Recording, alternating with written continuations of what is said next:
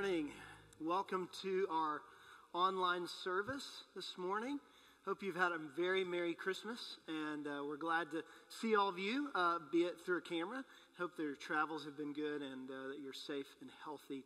We're so thankful you're participating in worship with us this morning.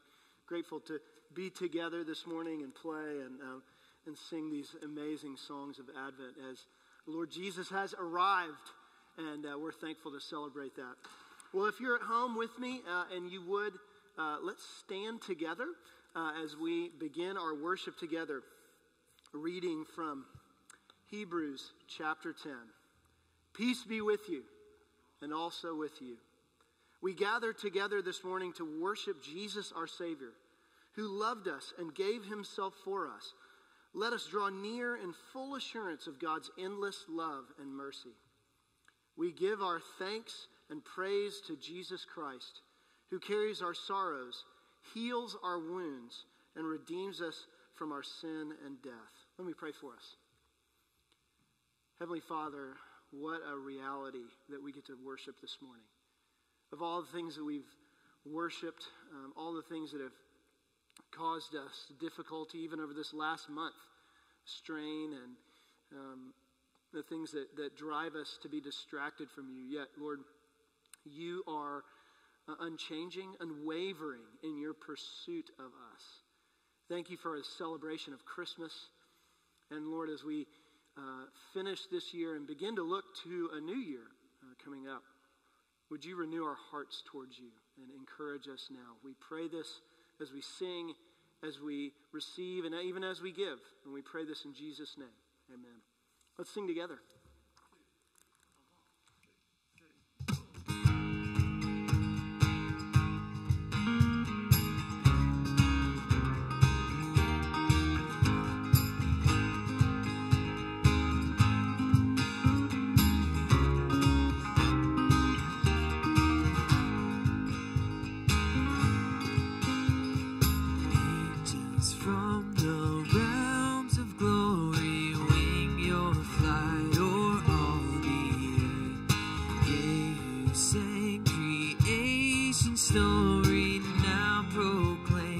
Messiah's birth.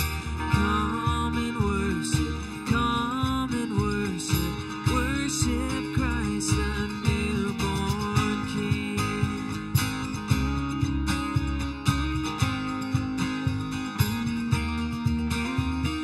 Though an infant now we view, he shall fill his Father's throne. Gather all the nations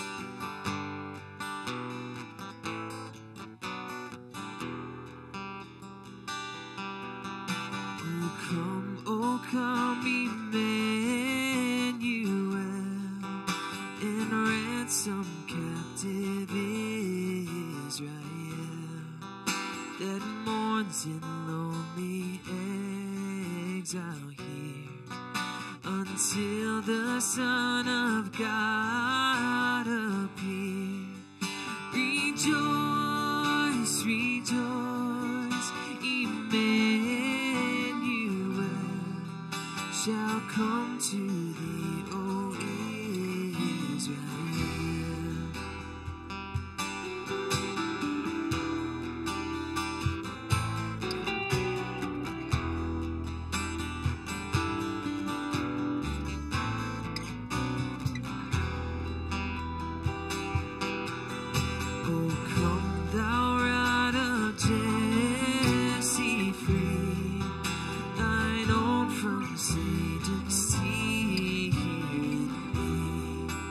From depths of hell thy people sing, and give them victory o'er the grave.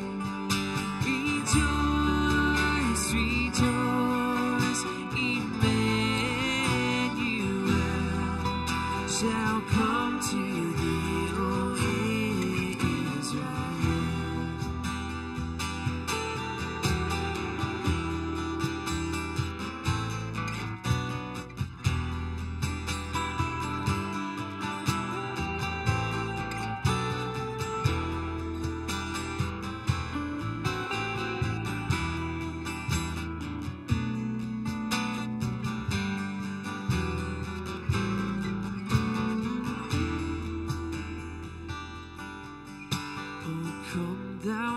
Spring, come and cheer our spirits by thine advent here, and drive away the shadows of night, and pierce the clouds and bring us light.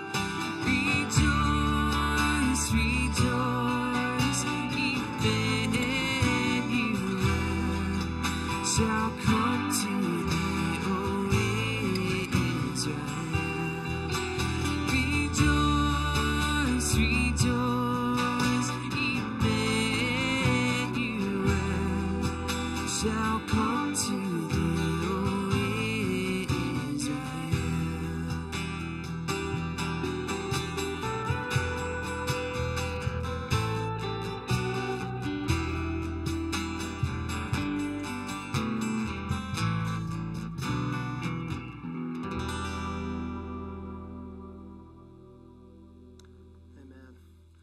So thankful to be able to sing those songs and just be reminded. I would love to sing Christmas songs all year round.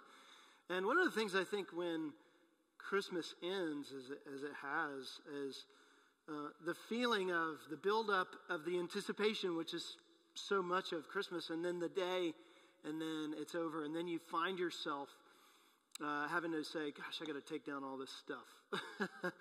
And then little spaces, and I've even mentioned this before to friends, of how I'm often amazed at all the little spaces where my house has great decorations and beauty, and even the tree itself.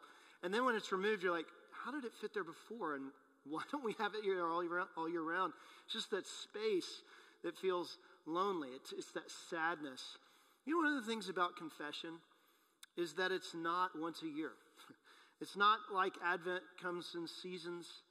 Confession is God dealing with our sin once and for all in Jesus, and us being able to come to him over and over and knowing that it is always full. He always fills the space.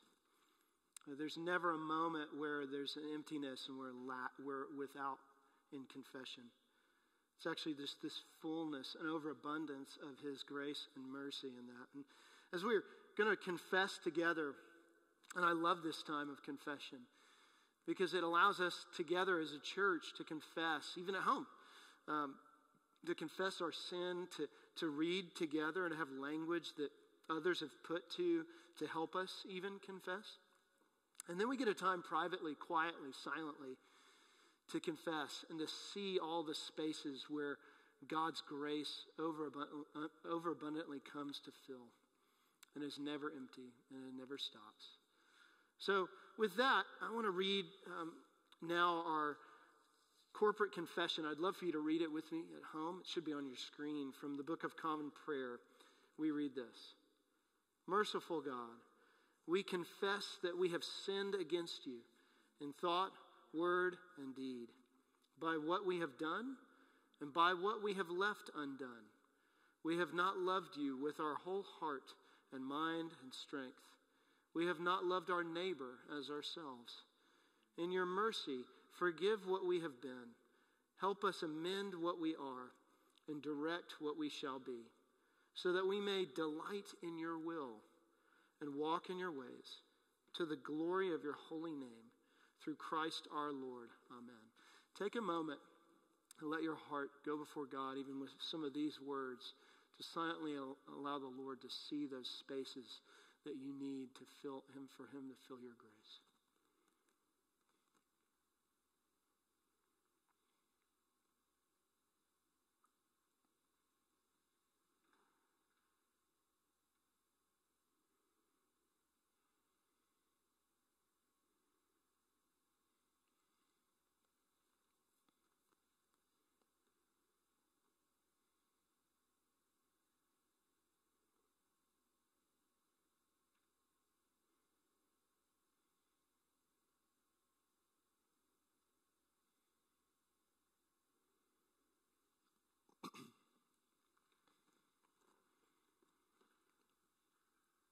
Lord, as I experience the finish of a year in these last remaining days and think of what Christmas has meant, Lord, would you remind my heart and those of us worshiping together that Christmas does not end in a season just because it does for us as finite human beings.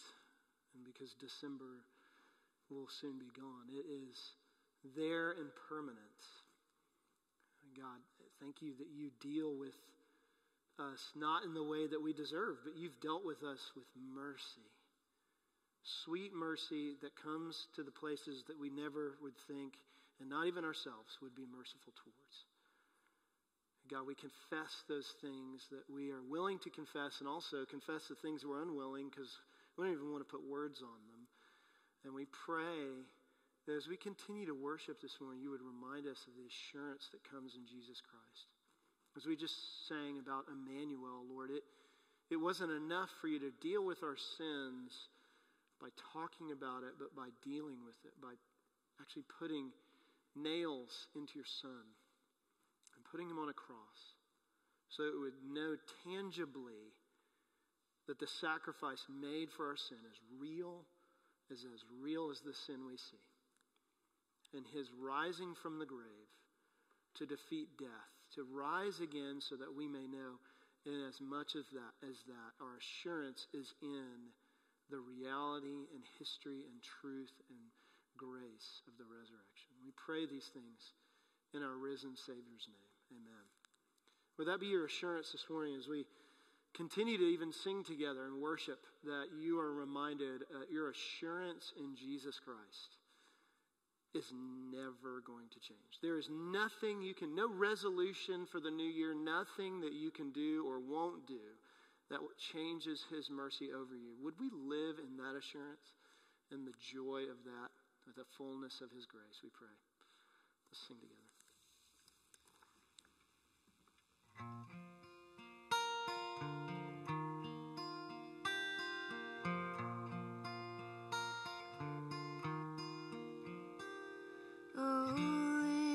Town of Bethlehem, how still we see thee lie above thy deep and dreamless sleep. The silent stars go by, yet in thy darkness shineth the everlasting light.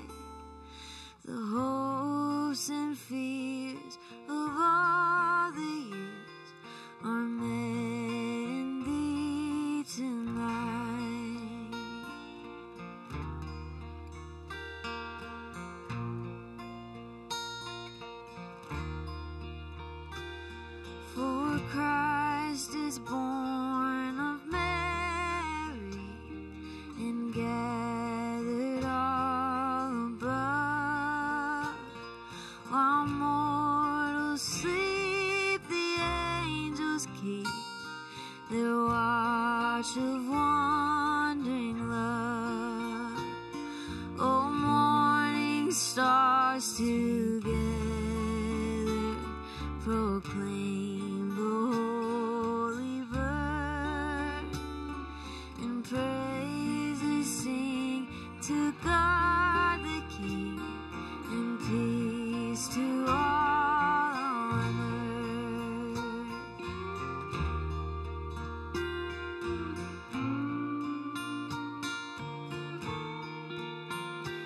Oh, holy child of Bethlehem, descend to us, we pray. Cast out our sin and enter in. Be born in us today. We hear the Christmas angels, the great glad tidings tell. Oh, come to us, abide with us, our Lord Emmanuel.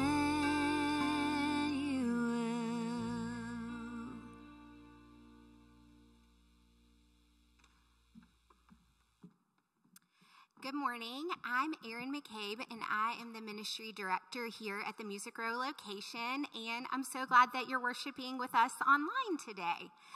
If I haven't connected with you yet, I would love to connect with you.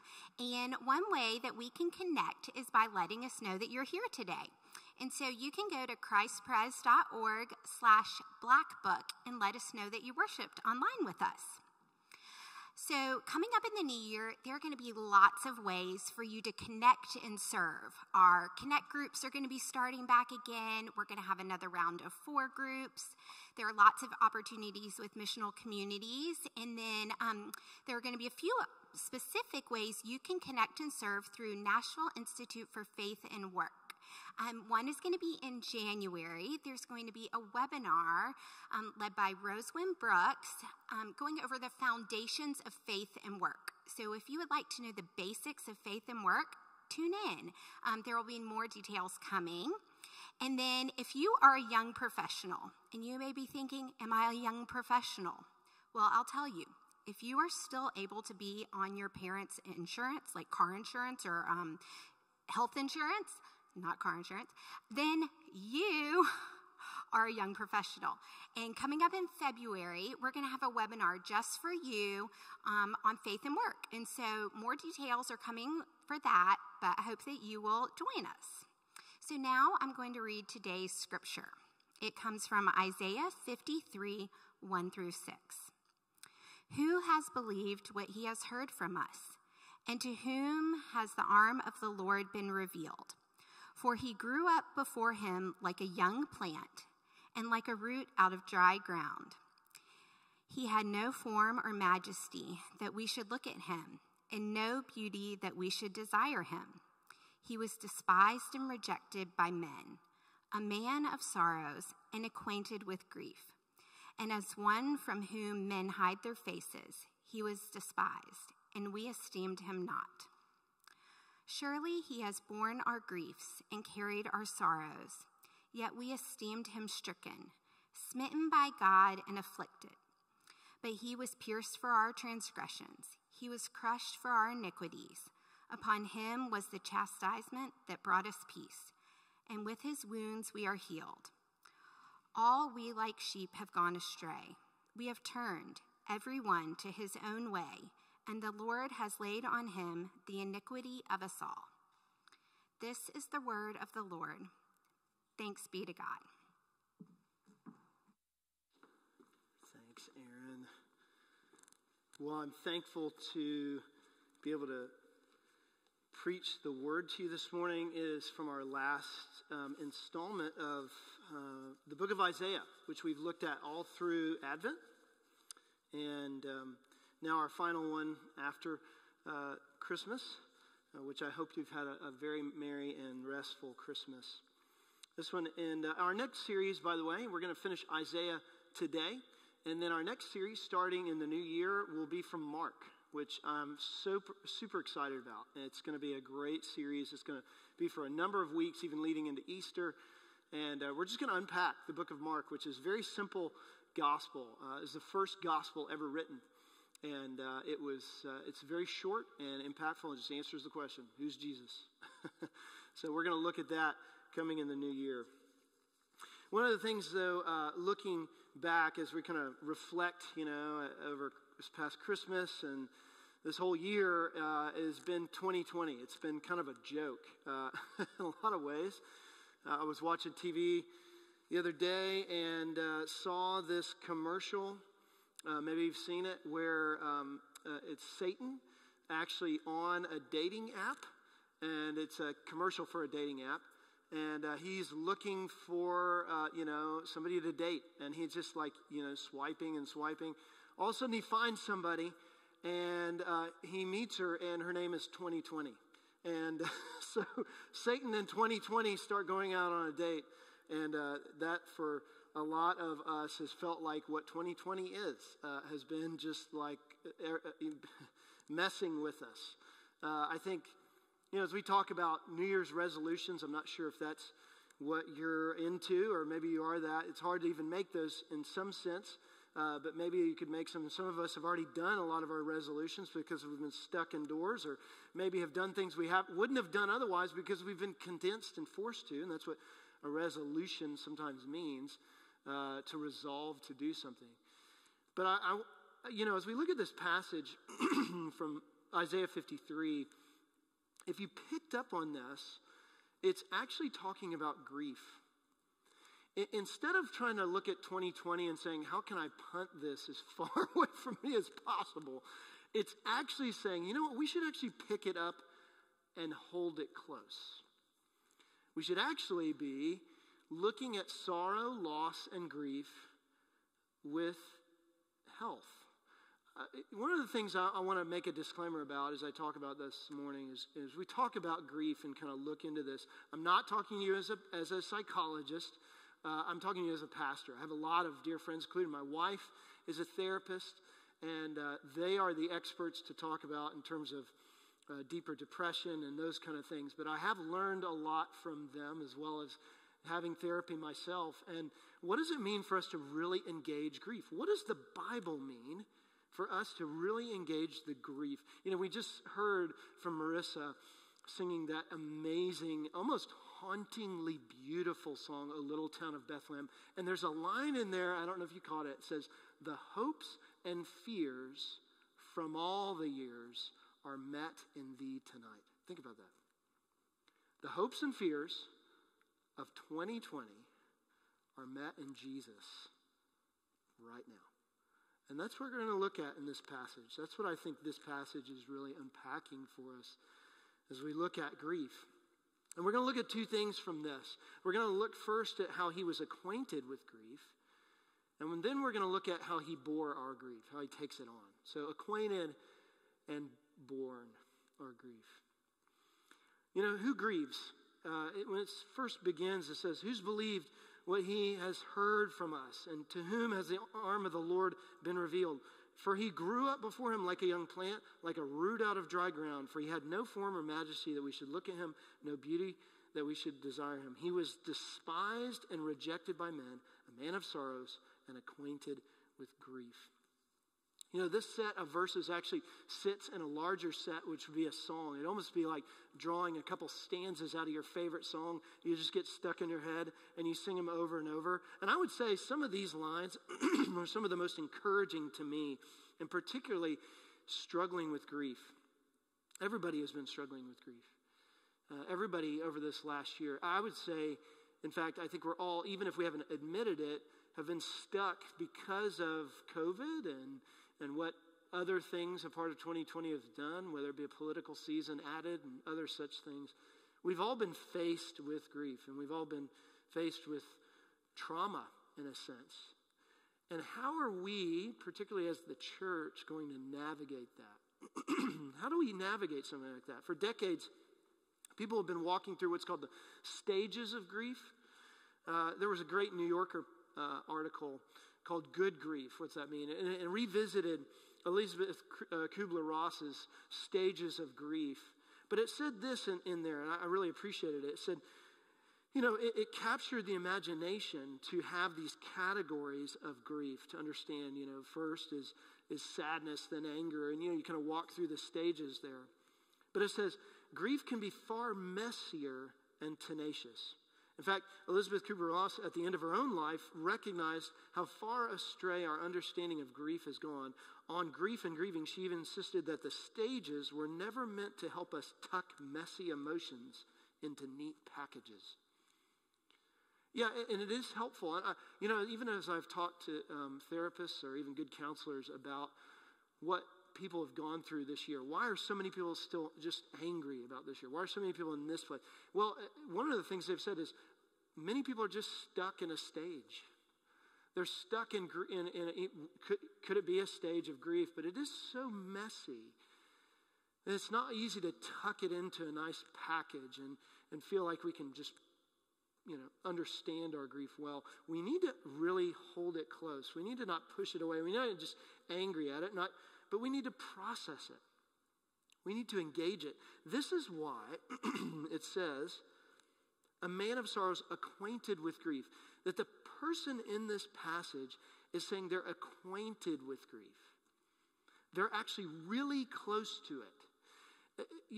The Charlie Brown Christmas, one of my favorite things, I mentioned it before throughout this Advent, and I'm sure hopefully you watched it. One of the things that Charlie Brown does is he himself will say, I'm depressed, Christmas season depressed, right? But what really depression isn't sadness, it's actually disengagement. It's actually disengaging from the reality of your grief, rather than being acquainted with it. See, what this is saying, acquainted with grief, it says grief and sorrows, that there's a reality that we're to bring close. We're supposed to be acquainted. And in fact, this man of sorrows is so acquainted, he brings it as close as he. It says a man of sorrows. He's actually named by the sorrows. Whereas depression can cause us to be disengaged. This is complete engagement. It's being in and through it. And I think often when we hit grief, we hit a number of questions about it itself. Suffering, grief, sorrow, loss. We look across the span of 2020, or we look at anything that's been happening to us in the last number of years, and we say, why is this happening to me? Grief forces us to say that. What's wrong with me? What do I need to course correct? What kind of resolution? You look to we're all looking to 2021, but look, 2021 is going to hold its own issues. A year isn't going to transform our whole lives. It's not going to change the way we interact with our grief. How do we grieve well? Because most of us, if you're like me, and you're a human being, you ask the question, what's wrong with me? Or what did I do wrong? And we don't grieve well. So we try and disengage, whether it be through depression, whether it be through medication, whether it be something else. And again, I'm not saying you don't medicate grief. I think there is very healthy medication for grieving and those kind of things, depression. I'm not a clinical psychologist. I believe in those things. I believe you should have those things. But I also think even if you're getting good therapy, relationally, you still have to ask the question, how does it all drive you to engage with your grief and pain? In fact, the Bible itself says for us to grieve, it says Jesus himself said, blessed are those who mourn. That's his teaching in his life. He said, blessed are those who mourn. Blessed are those who actually engage with mourning of the things they see in themselves and around them. Because to engage that pain means you engage in the reality of what Jesus says, that this is not the way it's supposed to be. And in fact, as good therapists will tell you, good therapists who prescribe all sort of medication, good therapists who do EMDR and brain spotting and brain mapping will all tell you the same thing. They will say to you, what we're doing is engaging with the reality of the trauma, not pushing it away, engaging with it so we can understand it, but not do it alone. We have to grieve well. Ecclesiastes, it says it this way. Ecclesiastes is a book of wisdom. It was actually written by Solomon, one of the greatest kings who is wise. And to live in this world well, Proverbs and wisdom literature say, if you're going to make sense of good living, good living engages with grieving well. In fact, it says, for us to grieve well means sorrow and wisdom go together. Listen to what he says in Ecclesiastes. It is better to go to the house of mourning than to go to the house of feasting.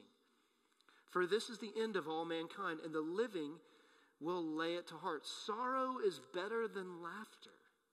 For by sadness of face, the heart is made glad. You see what's being said here is that when we engage in sorrow, we're actually making more room for relationship, more room for love, more room for engagement.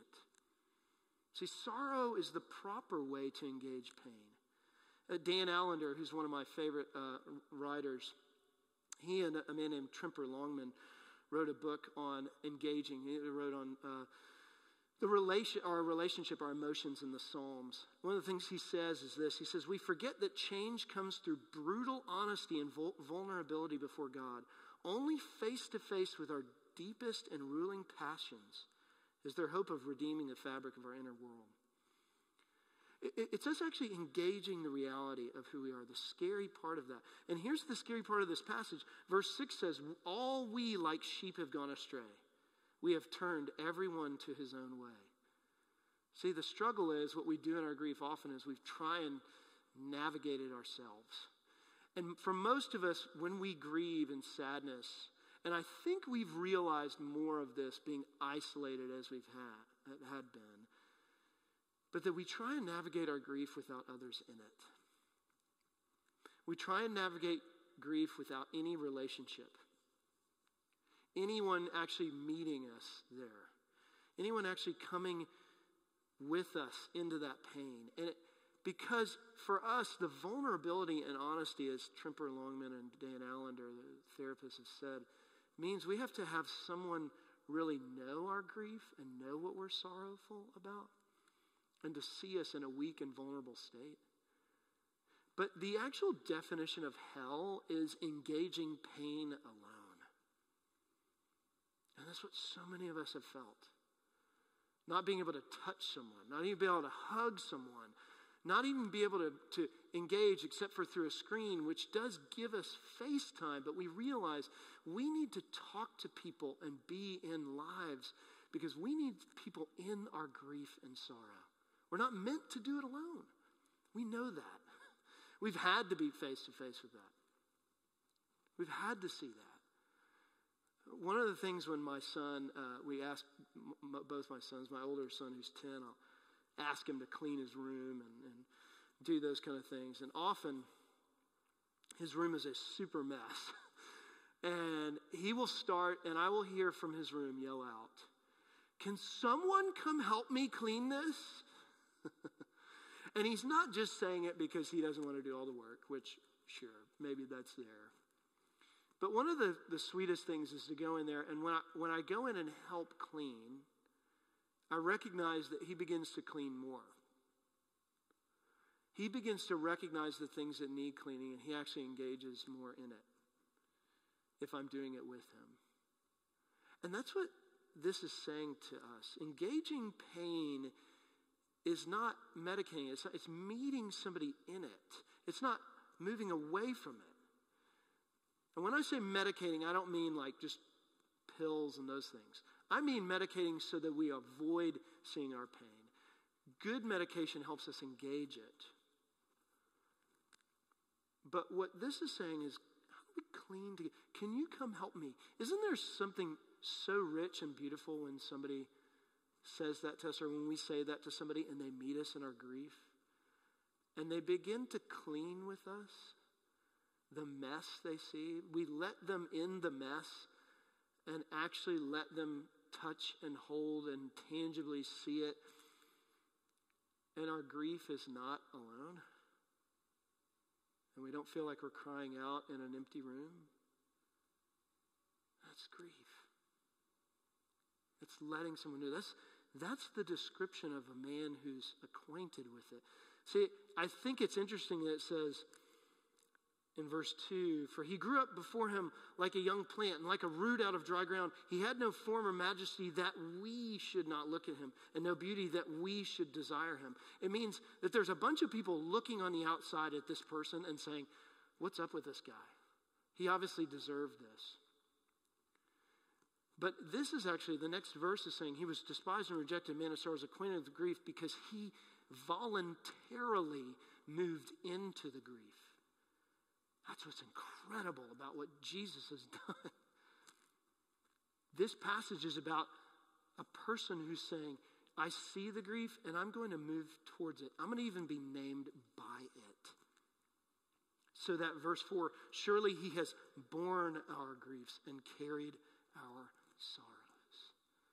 So much so is he acquainted with it that he is going to bear them. He wants to take them on. He's not just recognizing them, and he doesn't want us to just recognize our need for someone to meet our grief, but he says, I'm going to bear them. I'm going to carry them. In fact, I will be named by them.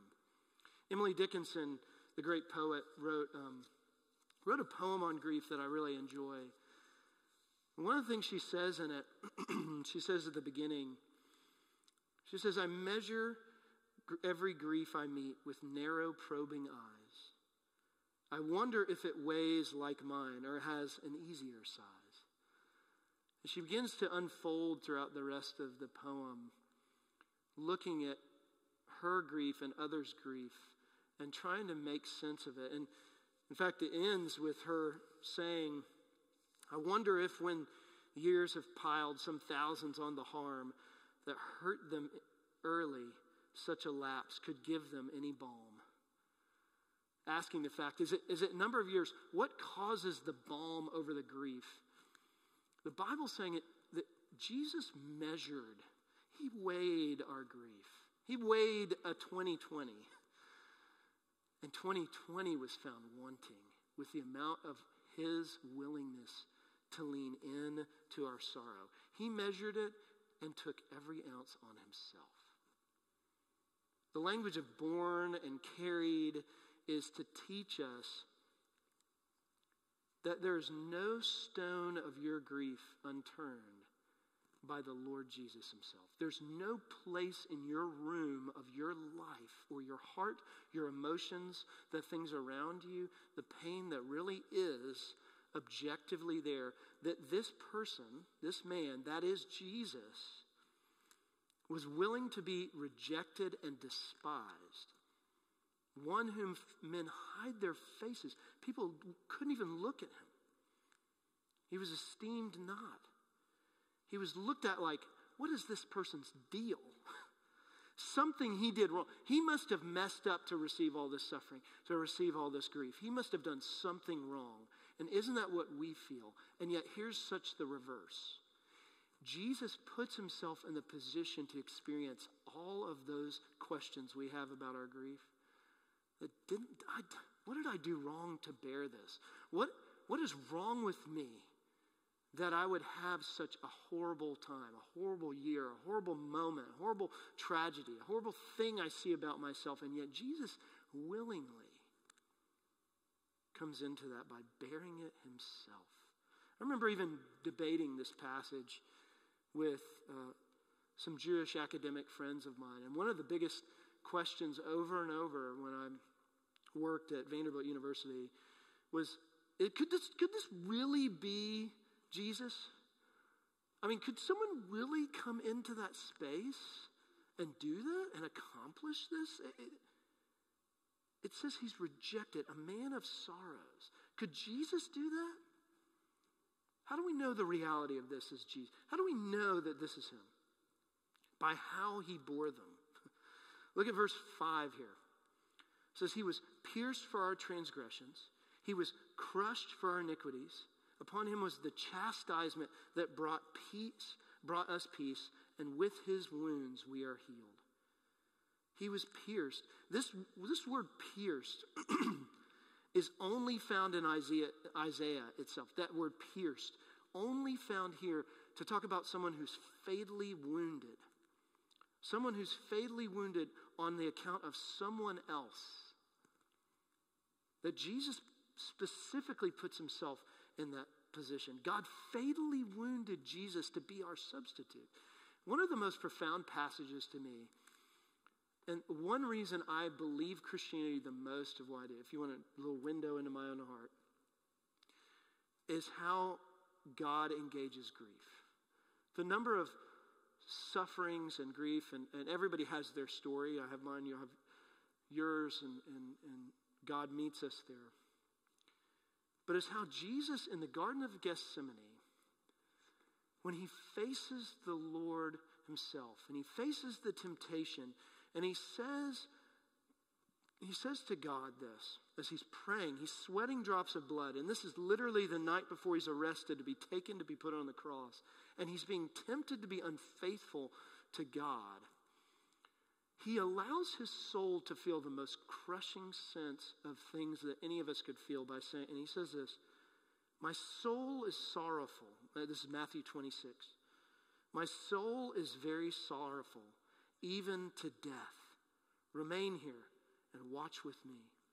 And going a little farther, he fell on his face and he prayed, saying, my Father, if it be possible, let this cup pass from me. Nevertheless, not as I will, but as you will.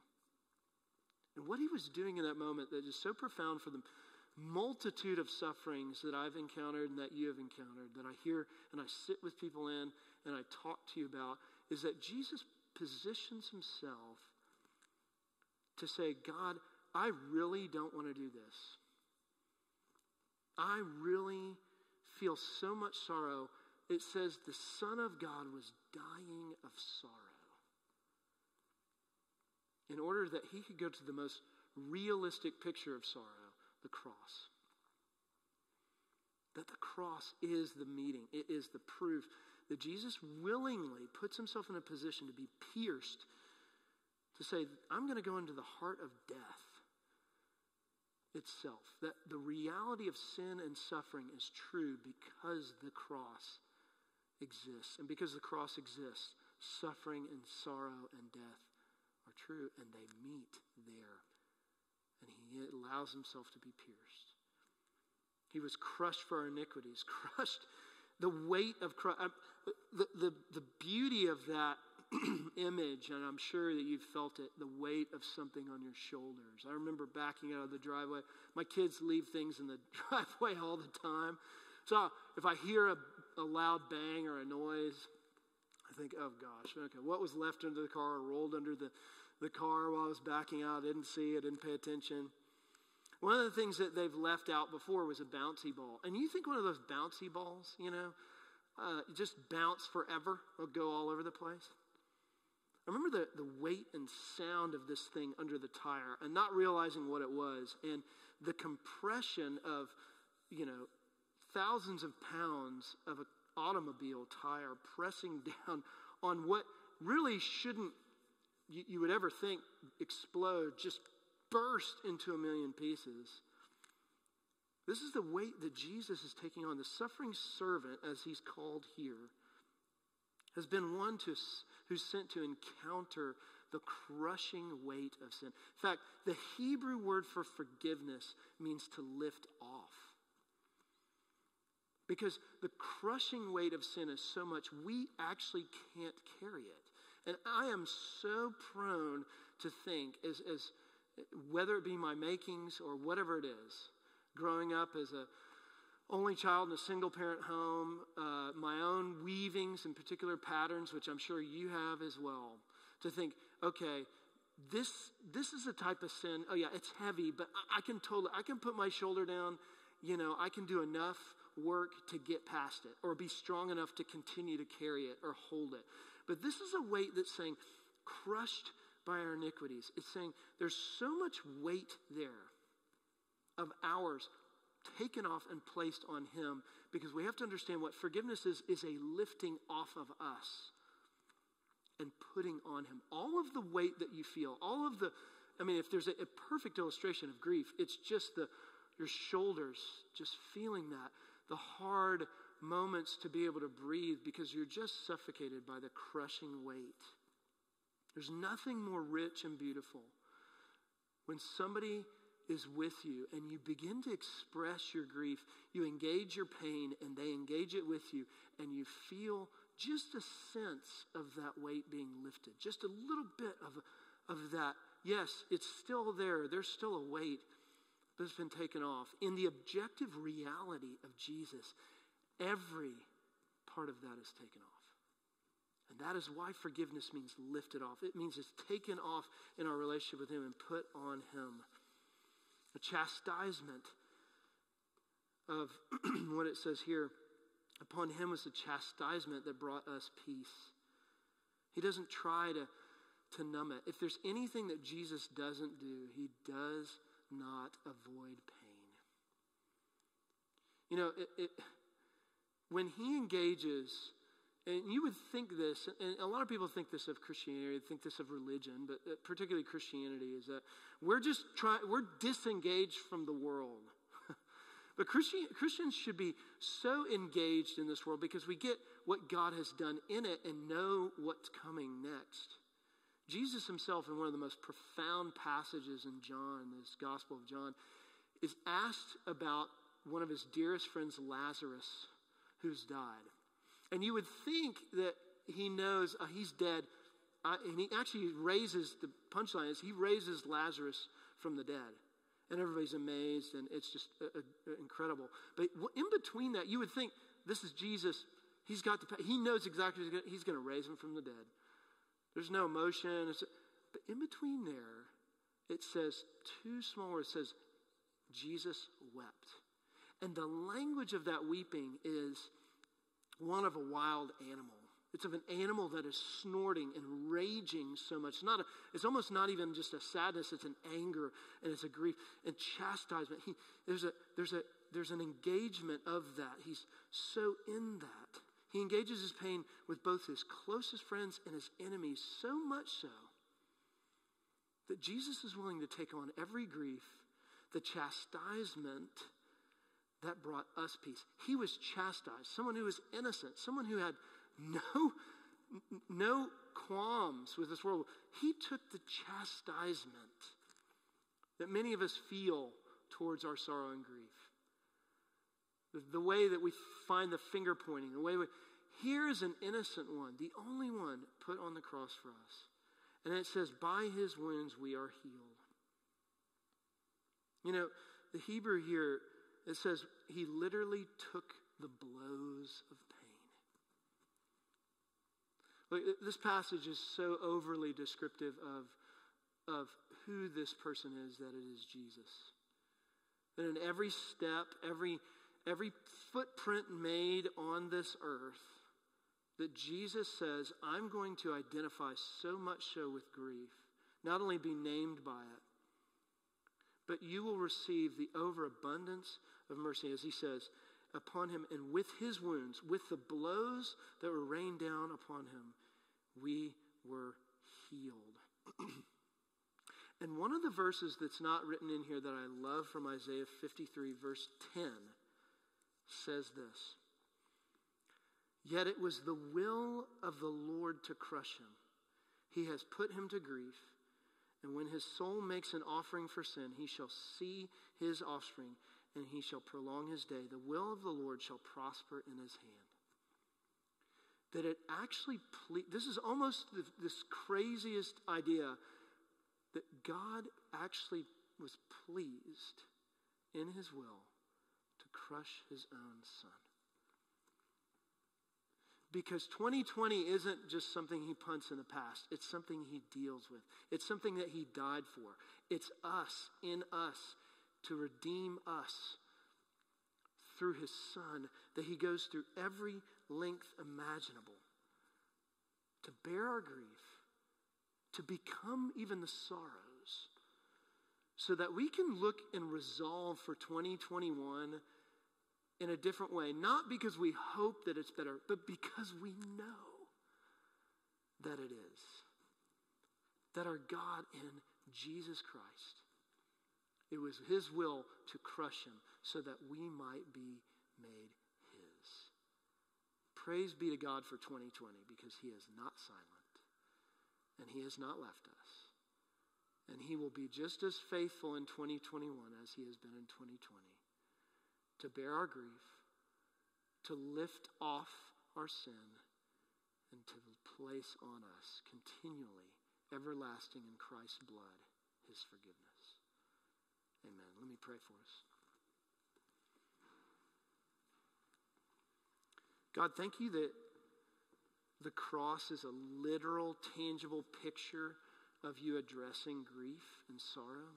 Thank you that even before you went to it, you were engaging the cross. You were engaging it. Even in the Garden of Gethsemane, you fell and your sweat became drops of blood because you were so profoundly attached to our sin that created grief.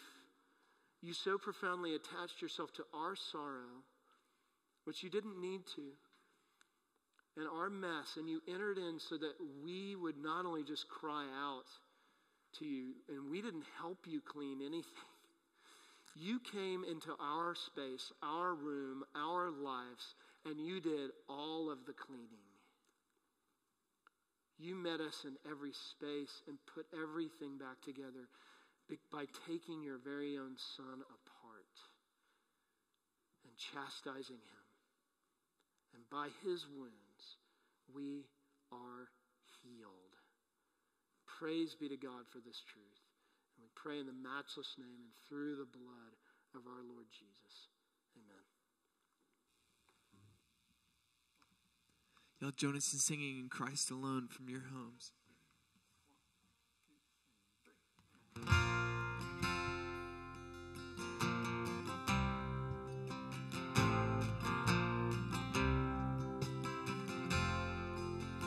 Christ alone, my hope is found.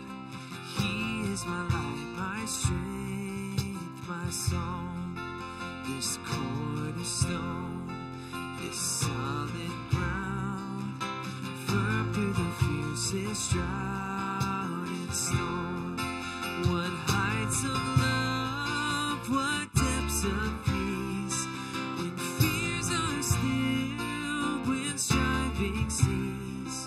The Comforter, all in all, here in the love of Christ I'll stand.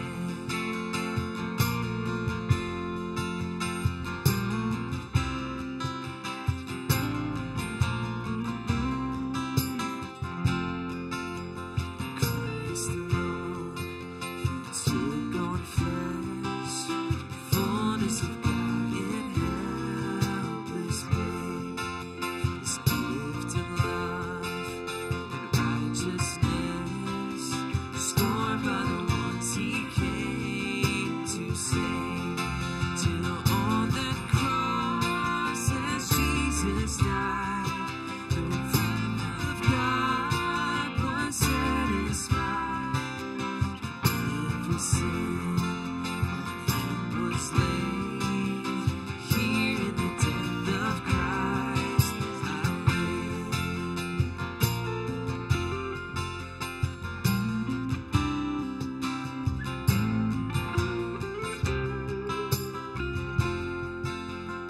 In the ground, His body lay, light of the world by darkness slain, bursting forth a glorious day. Up from the grave He rose again, and as He stands in victory, since curse has lost His grip on me, for God He lives, He is mine. All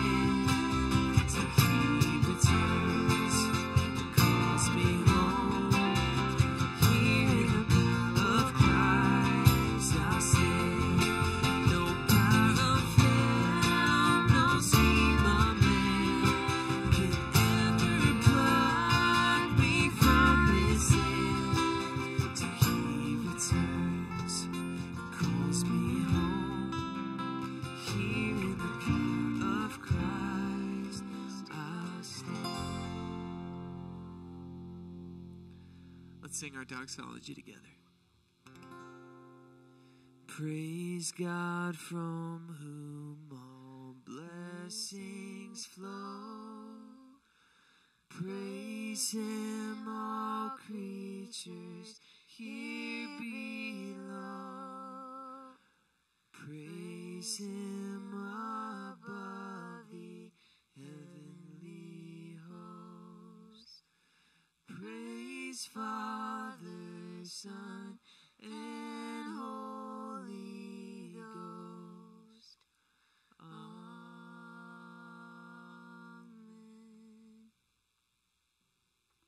Praise be to God. Love singing that together.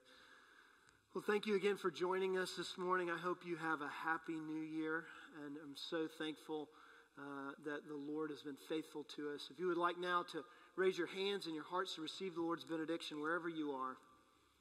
And may that one who in the hopes and fears of all the years are met in Him tonight, that is Jesus, be with you now in the end of 2020 and all through 2021. Praise be to God. Amen. Go in peace.